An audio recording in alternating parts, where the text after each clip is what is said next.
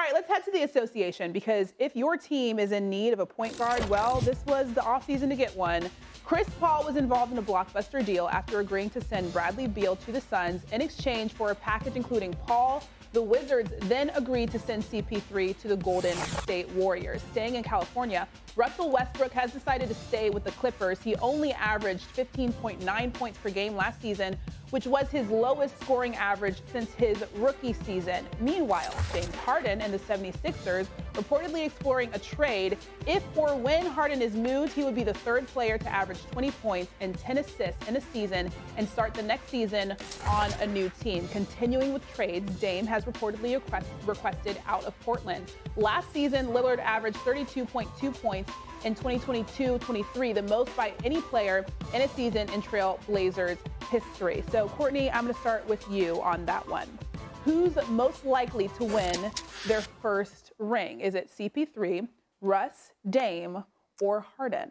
Chris Paul doesn't have to carry the load offensively the way he's had to do in every other spot. And this is going to be a new role. It's probably going to take time for him to get comfortable manning the second unit when he's so used to starting. That doesn't mean he's not going to start. But you have on the same roster two active players who currently rank top 10 in assists, steals, and three-point field goals. That's Steph Curry, and that is Chris Paul. This is going to be his chance at the later part of his career to finally get that ring that has eluded him for so long, not having to be the person that the team relies upon on a consistent every single game basis when injuries have been the thing that's popped up in the postseason and have limited him from his time with the Clippers to his time with the Suns.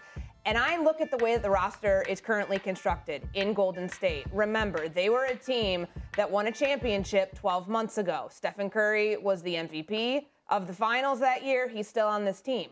Curry, Clay, Draymond, and then Chris Paul. Can you find any better depth than that? I don't think that exists out there in the NBA. And I like his chances of all the players you mentioned because of this newfound role that's going to take the burden off of him and allow him to do what he does best. He's an elite level ball handler, and he can create opportunities for everybody else that's going to be on the floor with him.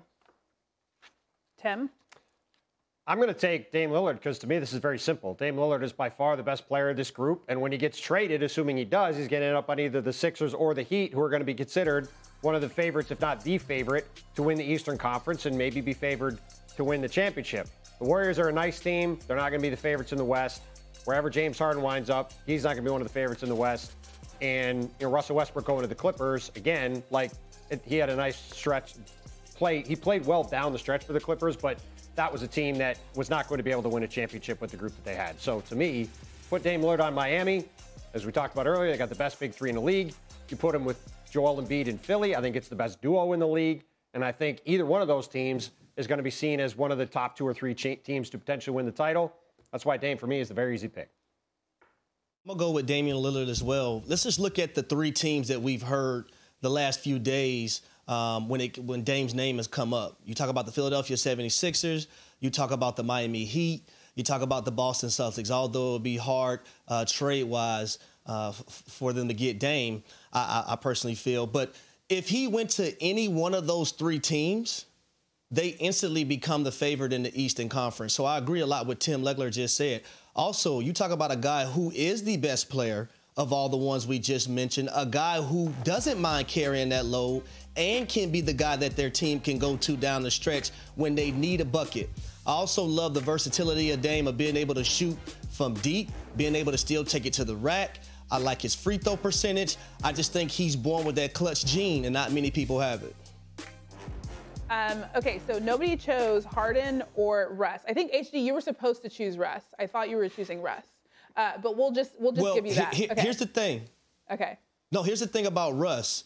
Because if the Clippers can stay healthy, if Kawhi Leonard and Paul George can stay healthy, Russ will be my pick. It's just that I'm not putting my money on them staying healthy. Right. They've not done that in the past. Okay, so nobody chose James Harden.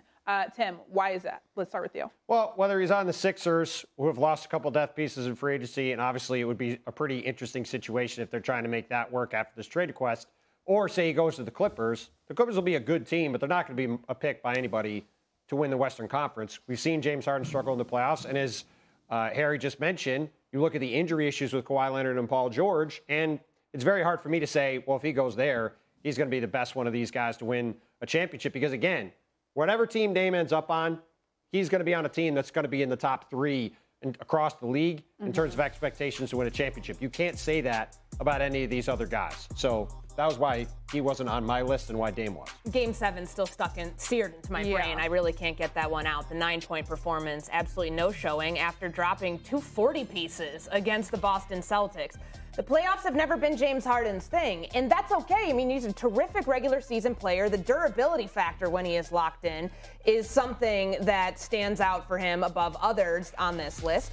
But I just think about his ceiling in the postseason. Wherever he goes, whether he stays with the Philadelphia 76ers, which feels like the option that the Philadelphia 76ers want to avoid, or whether he goes to the Los Angeles Clippers, he'll be on teams that will be in the second round of the postseason. We've seen that happen, but I don't know if he has enough within his arsenal in the postseason to be able to get past that. That's why when I brought up the big 3, if he can be in a core that can compensate for what he lacks in the postseason, because he's shown a lot. It hasn't just been with the Philadelphia 76ers. It's been at other points throughout his career, and that's that proverbial elephant he can't get off his back. If you can be with a Kawhi Leonard who can lift you in the postseason and make up for some of the things that you can't do, then that's a different story. But James Harden himself, and just kind of looking at what he is in a vacuum no matter where he ends up, we've seen how good he can be in the postseason, and at this point of his career, you're not getting 2018 version of James Harden, that same shooter, that same previous MVP.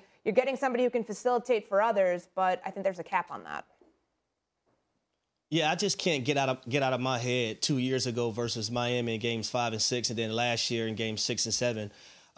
He went 16 for 49 combined in those 4 games I just mentioned, averaged 11.7 points per game, and had 18 total turnovers. That's why I didn't choose James Harden.